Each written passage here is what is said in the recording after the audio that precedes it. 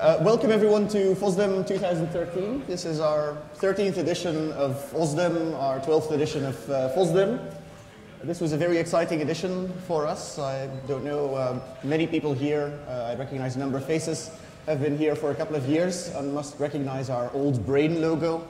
We felt after 13 years, Fosdem has, completed elementary school. It's now entering high school. It's maybe time to do a little rebranding. So we changed our blue brain for magenta gear. We think it looks very pretty, and I hope everyone likes it too.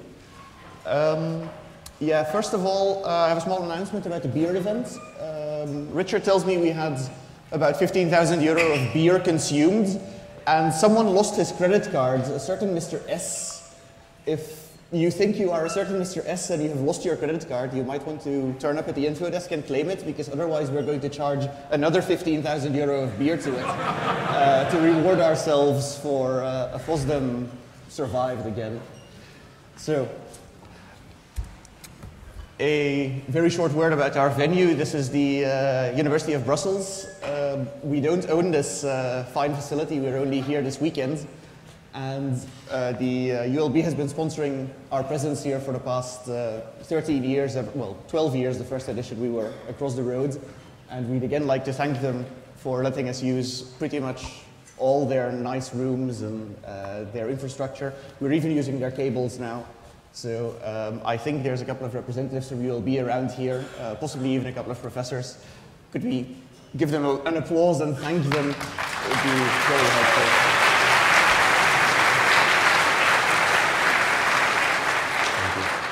This helps our negotiations for Fosdem 2014.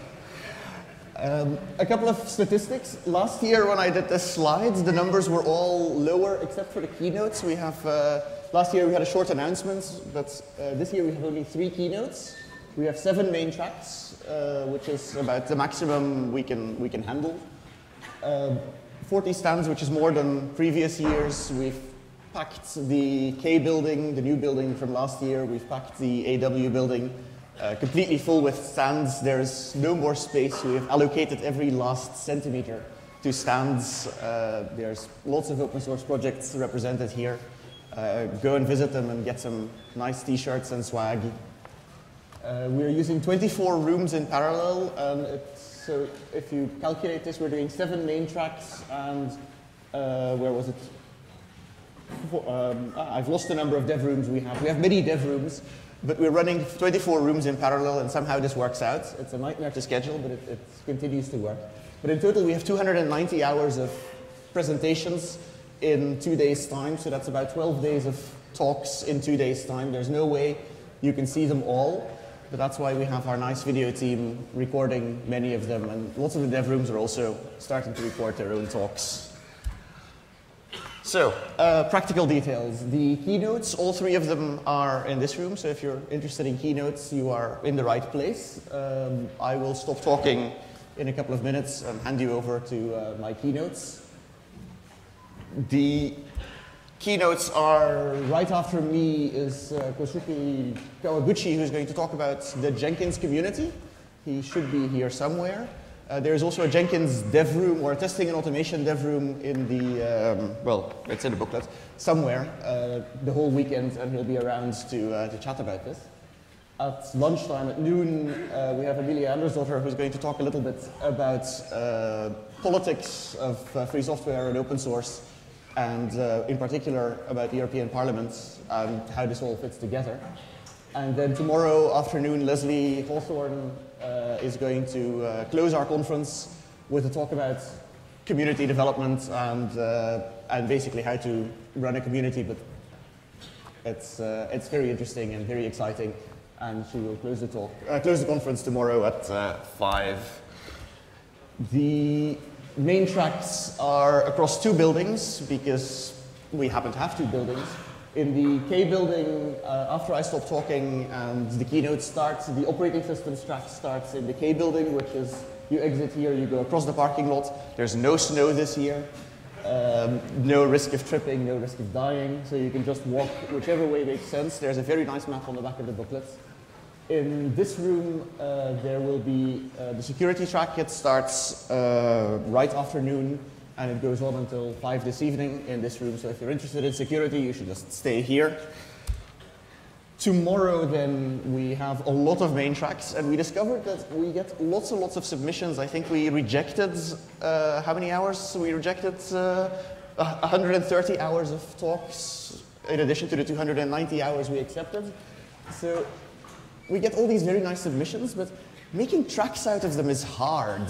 So we ended up with a track called Miscellaneous. We have no idea what to name this thing. We have so many talks, it would be helpful if people would all talk about the same things, or collude and choose a couple of topics to submit talks about, so we don't have to use the word miscellaneous.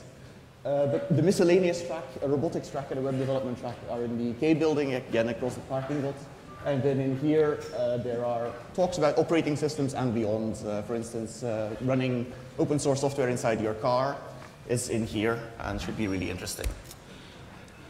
Fosdem started the concept of developer rooms, I think, in 2005, and now everyone is doing them. But we just compete with everyone else by having more of them. We now fill 4 buildings with developer rooms. I'm not going to talk about all of them, but the bigger ones, the embedded Mozilla and virtualization rooms are in the U building again, and all the smaller developer rooms are spread across the K building, the H building, and the AW building, exactly like last year. And then tomorrow, they change again.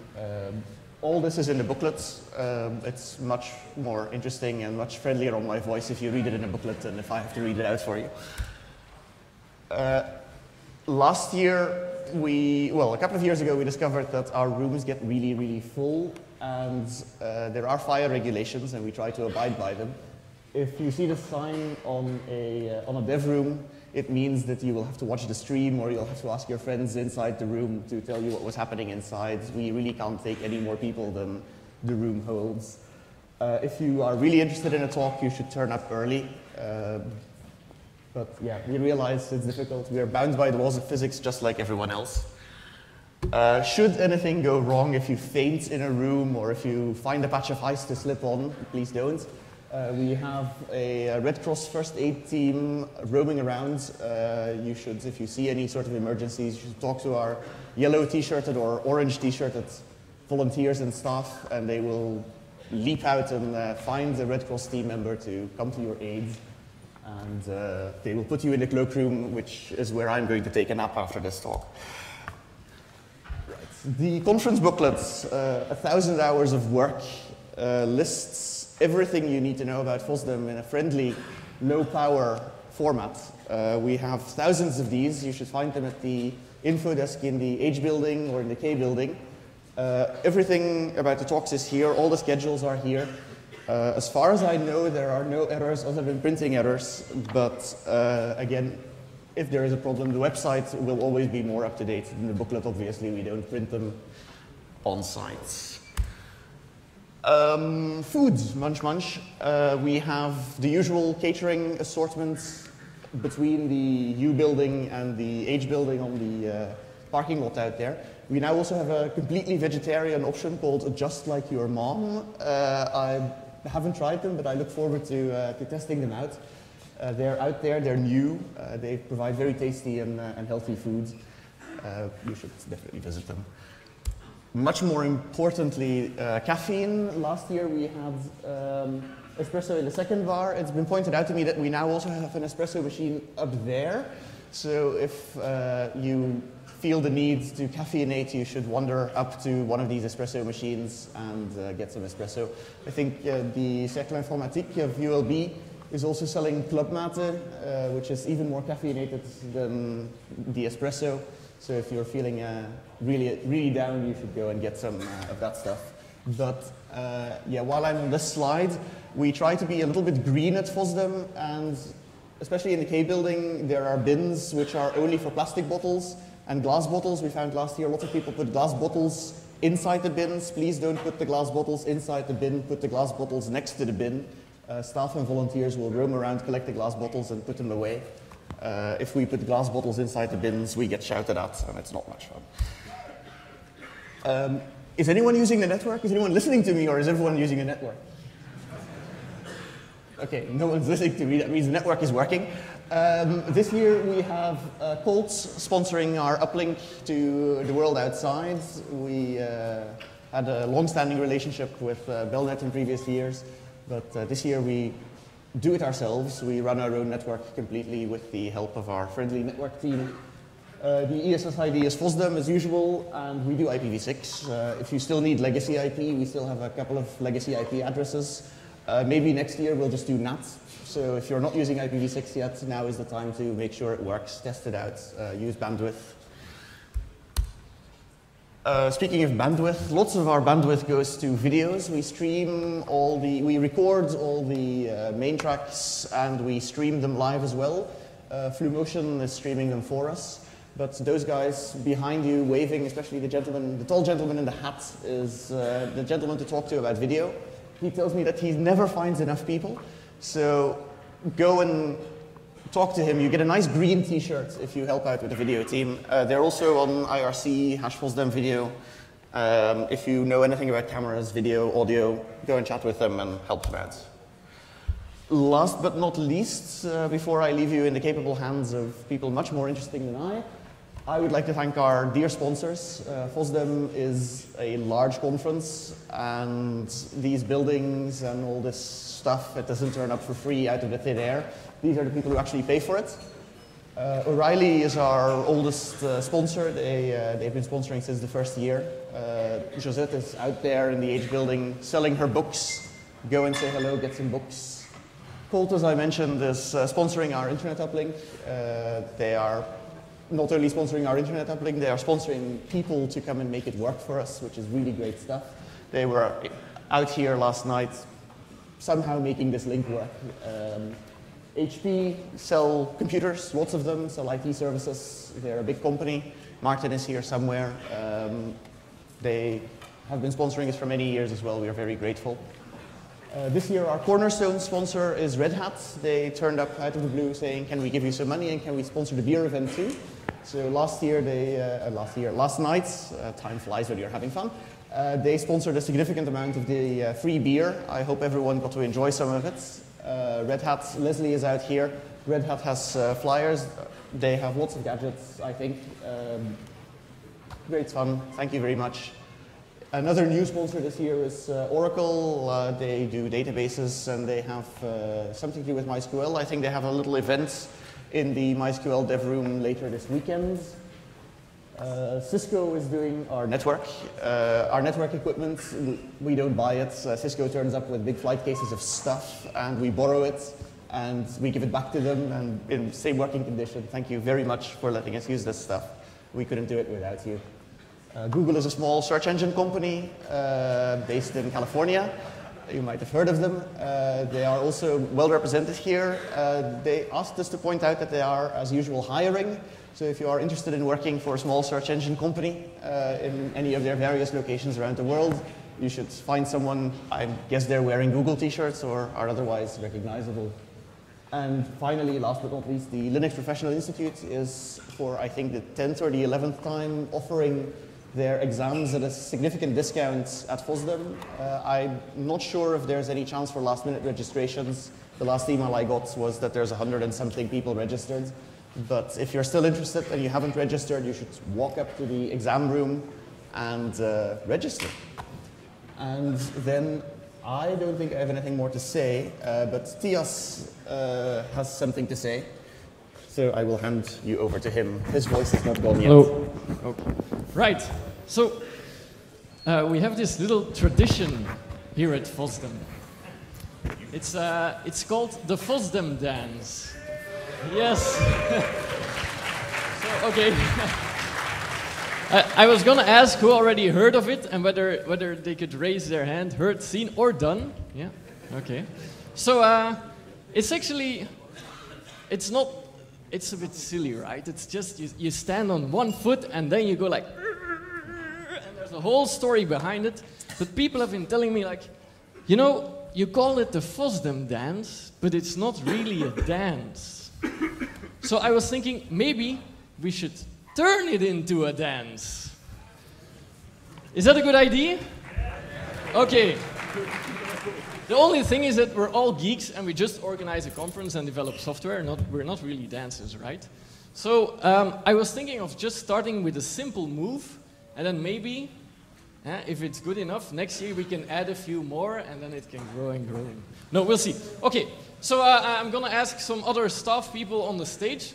But actually what we're going to do is, we're going to just invent something, try it, and then everybody can join us, and we can all do it together, and that will be the opening of Fosdem 2013. All right? So, yes, so we're all pretty embarrassed to be here on the stage doing this, and we all suck, but that's okay. So I was thinking, the most simple thing is left step, clap, right step, clap, and then the Fosdem dance. It's going to be awesome. Okay. Remember, you can laugh with us now, but when we're done, everybody's joining us and we're doing it all together, right? Okay, first a demo. So, left, okay. I'm going to put the micro down, otherwise it's going to... music. You guys can do the music. So give me like a little slow like... Okay, it's already speeding up. It's already speeding up. Wait. Slower. It has to be... Okay. Let's just start with this.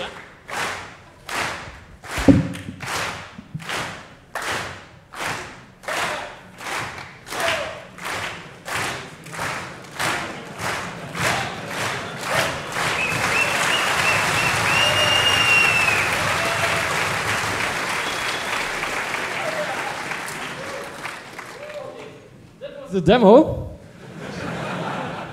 So now, please join us, everybody. Please come on the stage. It should be crowded with people here. Nobody should be left standing still. So we're going to go in and just take you guys all out. So please come forward. Yeah. Come forward, all of you. Yeah, come forward. Forward, come on. Be Fosdem. Be active. Be part of the community, share. Yeah, come forward, come.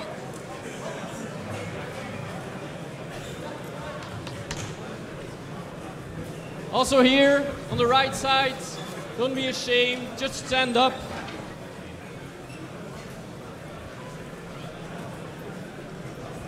In the back, just come forward.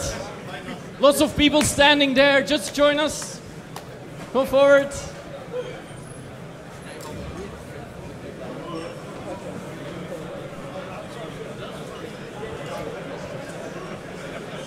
Just join us, not enough people yet. It has to be full, otherwise we don't do it.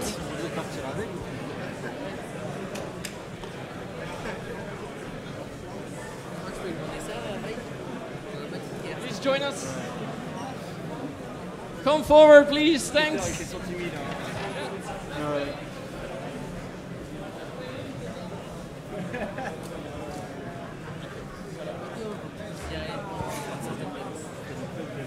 Also in the back.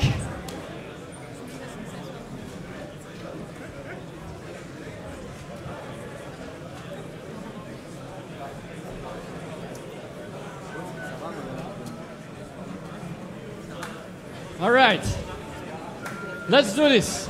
So, we're gonna do exactly the same thing. We're gonna start with just clapping and step, clap, step, clap, and then we're gonna count down and just do it. All right, Kerry, please join us. It's too fast, that's too fast. All right, let's start with a slow clap.